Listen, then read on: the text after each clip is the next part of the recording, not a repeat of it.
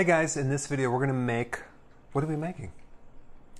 Well, Fat Bomb Day at the Bergs, so we're making another savory fat bomb, and this one is called a pizza fat bomb. You can find these recipes all over Pinterest, all over everything. You can change them around. They have a few basic ingredients that are really yummy. And the reason I like the more savory fat bombs is because you can have them with your meal. You can pop one in after you eat your main meal or with your meal. You can have it as an appetizer, and you can serve them as an appetizer.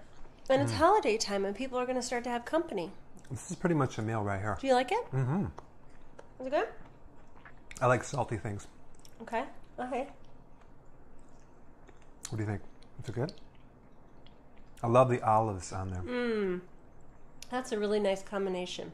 So let's show you how to make it. Yeah, super simple. Check this out. Okay.